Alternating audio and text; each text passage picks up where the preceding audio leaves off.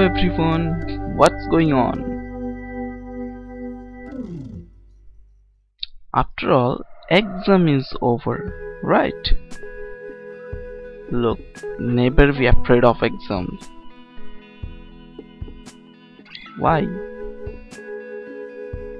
If we read just a little bit like time, we can see that all our reading will be complete long before the exam. Whatever, a new class, and I'm your Aridham sir here to discuss something new today. Our today's topic is system tray. But before coming into this point, just take a quick look in our reality. I hope you all know about this tray, just like the image you can see on your screen. Now the question is, what we can do with this tray? We can hold anything on it, and not only that, what we do not need, we can take it away from the tray. So the concept of tray on computer is almost same. What it is? The system tray is another name given to the notification area. And where it is located?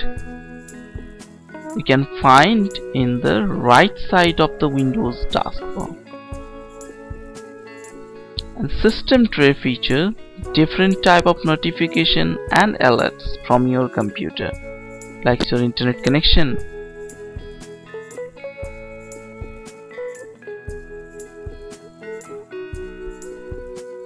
or the volume level, etc.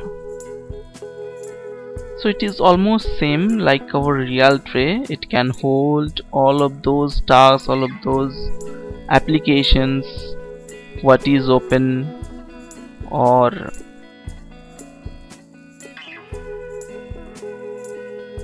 if there is any notification, we can see these within this system tray. Or system tray can show us those notifications. Suppose if any application need update, you can see on your mobile screen also. There are several apps installed in your mobile phone, and the same things for computer also. Here are also apps. There's been application software what we are using for various purpose. If it is require any update, if it is require any other task, suppose to clean some memory or any other thing, so that notification can come through the system tray.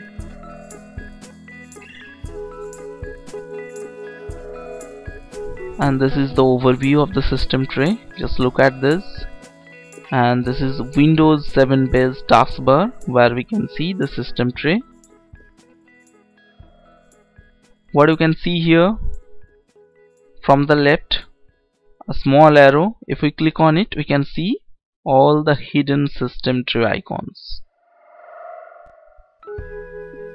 I told you, if any notification comes, then we can see this through the system tray. Then our network, if we are connected with internet, then we can see this. If we are not connected, that also we can see. Next, our volume level, that's mean sound, how much it is. We can increase or decrease, I mean volume up and down, we can do with this. After that, show desktop, just at the right hand side. If you want to click on it, then we can directly go to the desktop. So this is a basic overview of our system tray. On our next class, we'll discuss more and we will see these all step by step practically.